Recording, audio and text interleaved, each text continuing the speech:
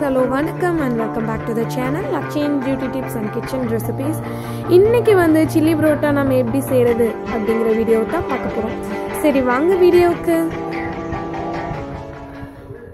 சேனலை புதுசாக பார்க்குறீங்க அப்படின்னா கீழே இருக்க ரெட் கலர் சப்ஸ்கிரைப் பட்டனையும் கூடவே கிட்ட இருக்க பெல் சிம்லையும் கிளிக் பண்ணிக்கோங்க.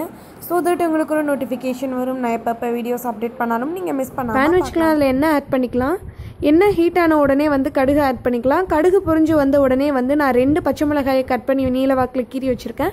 இப்போ அதையும் ஆட் பண்ணிவிட்டு இது பொரிஞ்சு வந்த உடனே 2 பெரிய வெங்காயத்தை நான் கட் பண்ணி வச்சுருக்கேன் நீல வாக்கில். அதையும் ஆட் பண்ணி நல்லா குக் பண்ணி எடுத்துப்போம். கோல்டன் ப்ரௌனில் குக் ஆகிடுச்சு. இப்போ இந்த ஸ்டேஜில் இதுக்கு தேவையான அளவுக்கு உப்பை ஆட் பண்ணிக்கலாம். உப்பை ஆட் பண்ணிவிட்டு நல்லா மிக்ஸ் பண்ணி விட்டுட்டு நான் தக்காளி 2 பெரிய தக்காளி வந்து நீல வாக்கில் கட் பண்ணி எடுத்து வச்சுருக்கேன். இப்போ இதையும் ஆட் பண்ணிவிட்டு நல்லா மிக்ஸ் பண்ணி விட்டுருவோம். ஸோ இப்போ இதை ஒரு 2 தடவை மிக்ஸ் பண்ணி விட்டுட்டு நல்லா கேப் போட்டு க்ளோஸ் பண்ணி வச்சுருவோம். இது ஒரு 3லேருந்து 4 நிமிஷம் குக் ஆகட்டும். தக்காளி ஒரு 3/4 பாகம் நல்லா வெந்துடுச்சு. இப்போ இந்த ஸ்டேஜில் ஒரு தடவை நல்லா மிக்ஸ் பண்ணி விட்டுட்டு ஜிஞ்சர் கார்லிக் பேஸ்ட் வந்து நான் ஒரு 1/2 டீஸ்பூன் அளவுக்கு எடுத்து வச்சுருக்கேன். அதையும் ஆட் பண்ணிவிட்டு ஒரு தடவை நல்லா மிக்ஸ் பண்ணிவிட்டு கேப் போட்டு க்ளோஸ் பண்ணி வச்சுருவோம். இது வந்து ஒரு லோ ஃப்ளேமில் 2 நிமிஷம் குக் ஆகணும். ஸோ கரெக்டாக 2 நிமிஷம் ஆகுது. ஜிஞ்சர் கார்லிக் பேஸ்ட்டு பச்சை வாசம் ஃபுல்லாக போயிடுச்சு. இந்த ஸ்டேஜில் வந்து நான் வந்து 5 புரோட்டா கட் பண்ணி எடுத்து வச்சுருக்கேன். அதையும் ஆட் பண்ணிவிட்டு அடுப்பை லோ ஃப்ளேமில் வச்சு புரோட்டாவை நல்லா மிக்ஸ் பண்ணி விட்டுப்போம்.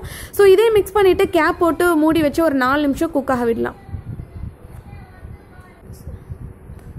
பார்த்தீங்கன்னா கரெக்டாக ஒரு 3 நிமிஷம் ஆகுது. புரோட்டா நல்லா ஹீட் ஆகிடுச்சு. இப்போ இதை ஒரு தடவை நல்லா மிக்ஸ் பண்ணி விட்டுடலாம்.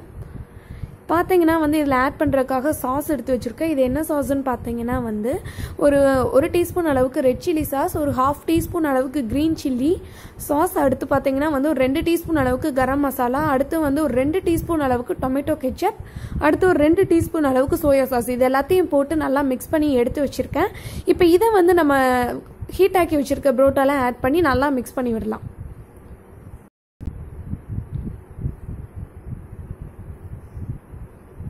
ஸோ இப்போ இதை வந்து புரோட்டாவில் ஊற்றிட்டு நல்லா மிக்ஸ் பண்ணி விடுங்க. ஸோ இதை மிக்ஸ் பண்ணி விட்டுட்டு அடுப்பை லோ ஃப்ளேமில் வச்சு இது இன்னும் 2 நிமிஷம் குக் ஆகிற வரைக்கும் அந்த சாஸோட பச்சை வாசம் போகிற அளவுக்கு குக் பண்ணிப்போம். நம்மளோட புரோட்டா வந்து சூப்பராக ரெடி ஆகிடுச்சு. கிட்ஸுக்கு வந்து இந்த புரோட்டா ரொம்ப ரொம்ப பிடிக்குங்க. கொடுத்து பாருங்கள். நம்மளோட சில்லி புரோட்டா ரெடி ஆகிடுச்சு. இந்த ஸ்டேஜில் ஸ்டவ்வை ஆஃப் பண்ணிடலாம். ஹோப்ஃபுல்லி இந்த வீடியோ உங்கள் எல்லாத்துக்கும் யூஸ்ஃபுல்லாக இருந்திருக்கும்னு நான் நினைக்கிறேன். உங்களுக்கு இந்த வீடியோ பிடிச்சிருந்ததுனா லைக் பண்ணுங்க, உங்க ஃப்ரெண்ட்ஸ்க்கு ஷேர் பண்ணுங்க, மறக்காம சேனலை சப்ஸ்கிரைப் பண்ணுங்க. நெக்ஸ்ட் ஒரு இன்ட்ரெஸ்டிங்கான வீடியோவோட உங்களை மீட் பண்றது வரைக்கும் take care, Tata, by by.